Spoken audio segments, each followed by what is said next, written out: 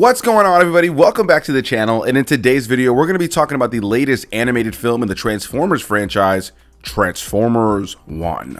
Directed by Josh Cooley, this film stars people like Chris Hemsworth, Tyree Henry, Scarlett Johansson, Keegan-Michael and many more. So when I heard we were going to be getting a brand new Transformers animated film shortly after the release of the last live action film that still has a sequel that should be planning to come out at some point, I was pretty excited, but also a little bit hesitant. Then we got the first trailer and I thought it looked cute, but it didn't necessarily immediately grip me. But as the months went on and I saw the trailer more and more, I found myself more and more excited to check out this movie.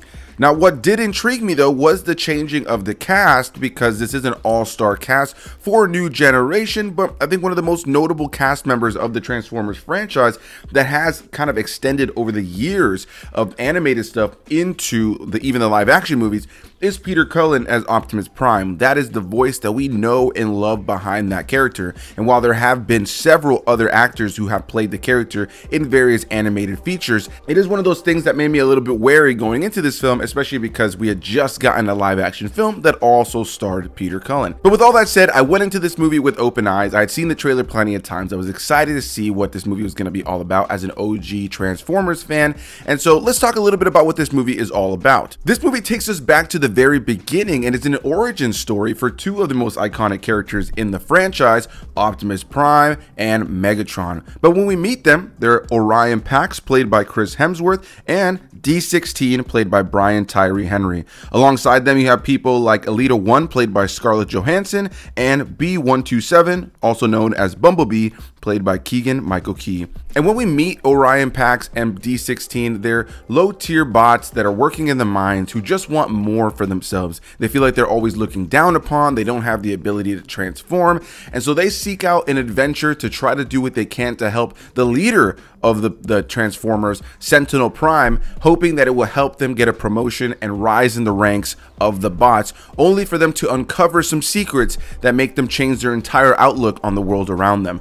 I won't say much more, but the base premise of this film outside of that is this is an origin story of Optimus Prime and Megatron before they become those characters. And so yeah, this is a movie about them becoming those characters. It's a fun, whimsical adventure with the two of them being friends alongside Scarlett Johansson's Elita 1 and Keegan-Michael's Bumblebee. And along the way, you meet a ton of other of the iconic Transformers characters, both Autobots and Decepticons, and some other characters. And if you're a longtime fan of the franchise, I think there's going to be a lot of fun to be had with a lot of the characters that appear in this movie.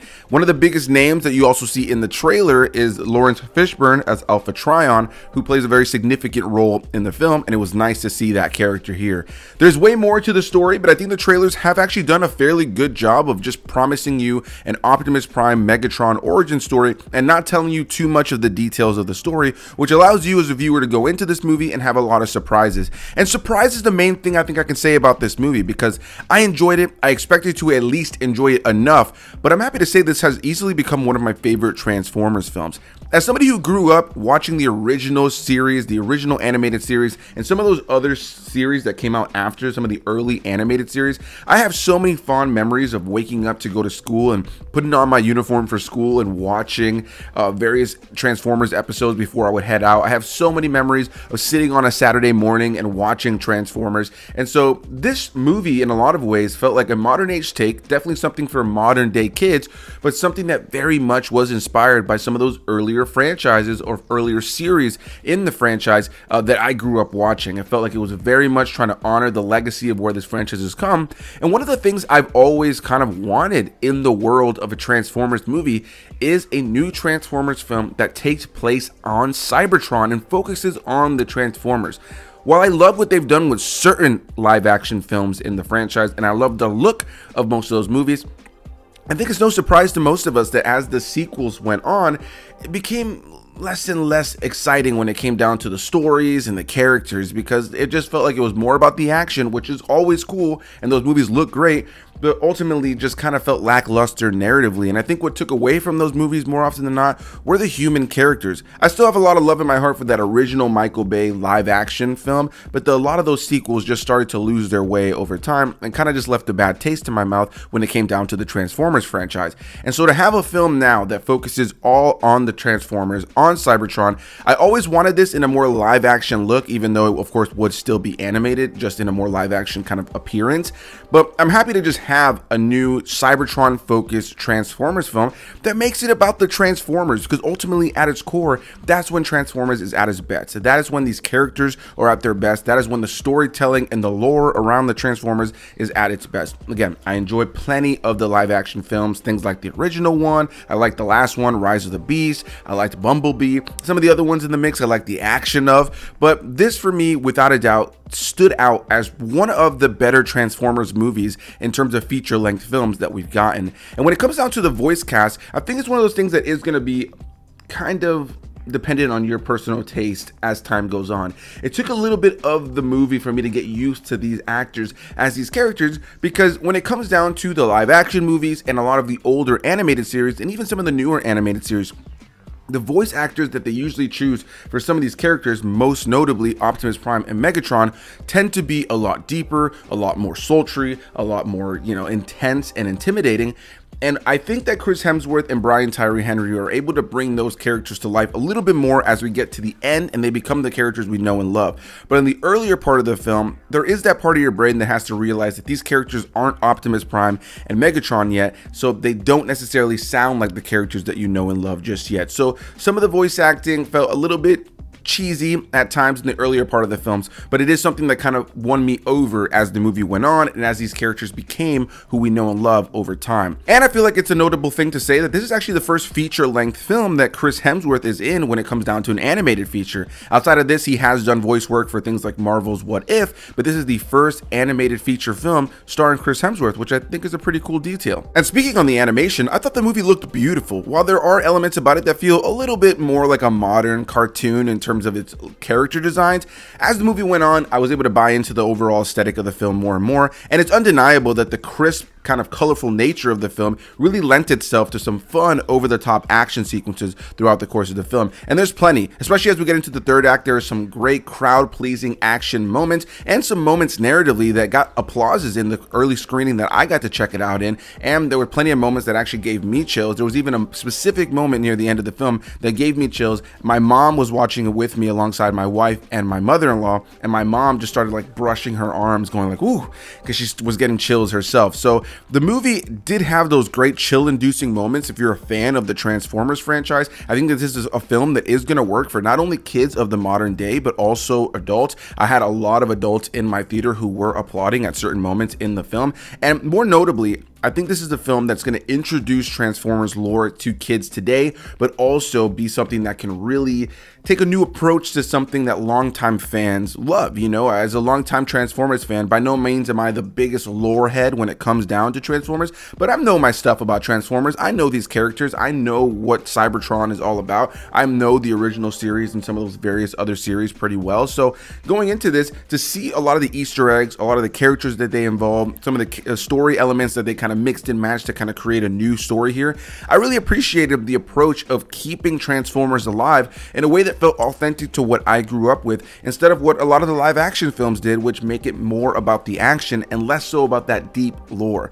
The opening of Bumblebee, where we're on Cybertron, is one of my favorite sequences in any live action movie, and I've always wanted a movie just focused there. So even though this isn't necessarily how I always envisioned it, I do think this movie in a lot of ways is exactly what I always wanted, just with a more modern take that's definitely leaning towards being more for the kids of this generation, but not so much where I feel like it alienates adults of this generation as well. I think this movie did a great job of striking a balance of being something that adults and kids today can enjoy, and that longtime Transformers fans can enjoy.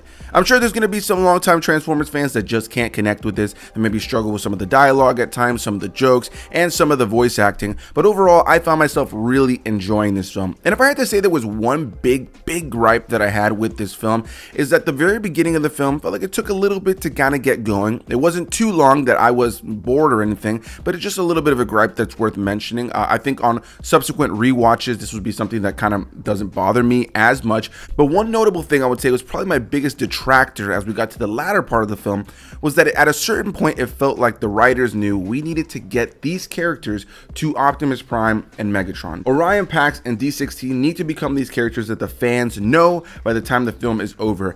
And while I do think that they give these characters good motivations to slowly become those characters as we reach the finale of the film, it is one of those things where it did feel like some of that kind of happened a little bit fast. Like, we need to get these characters moving. We need to get them starting to have these motives and these outlooks fairly quickly to become these characters that we know and love. And so that would be my biggest gripe. Again, this is maybe something that on subsequent rewatches will kind of just brush off of me. But ultimately, I found that as I got to the latter part of the film, there was moments where it felt like some of these characters were kind of turning into Optimus Prime and Megatron a little bit faster than the film had kind of set up. I feel like they should have sprinkled in a little bit more of that growth throughout the course of the film, because you have these two characters who at the beginning of the film are friends. They're best friends, and they're going off on an adventure together and ultimately become the biggest rivals. And so you kind of have to be able to really slowly get us there and make it believable. And there were segments of the film that felt like we kind of were rushing to get to Optimus Prime and Megatron. Again, not a huge detractor, but something that at least is worth mentioning and was the biggest gripe I had with the movie. But outside of that, by the time we got to the end, I was having a lot of fun. I was really engaged with the film. I was never bored watching it. I found it to be a lot of fun to watch. It was really visually exciting. The voice acting grew on me over time. And ultimately, as a longtime Transformers fan, I was more surprised than anything that this film was as much fun as it was. And I honestly look forward to checking it out again. I hope that we get a sequel, and for all of those who are curious, there is a post-credit scene at the very end of the credits, so definitely stick around for that, because I do think it sets up a pretty cool sequel if we do end up getting one. So a big thanks to you guys for watching. Hit that like button down below if you guys enjoyed this video. Comment your thoughts. Are you planning on checking out Transformers 1? Have you already seen it and that's what brought you to this review? Did you like it? Did you not like it? Whatever the case may be, let me know down below in the comments. And one last question: what is your favorite Transformers film of all time? It can be the original Transformers film from back in the day, the animated one of the live action ones. Whatever the case may be, leave those comments down below, and I'll see you beautiful people in the next one. Autobots, roll out.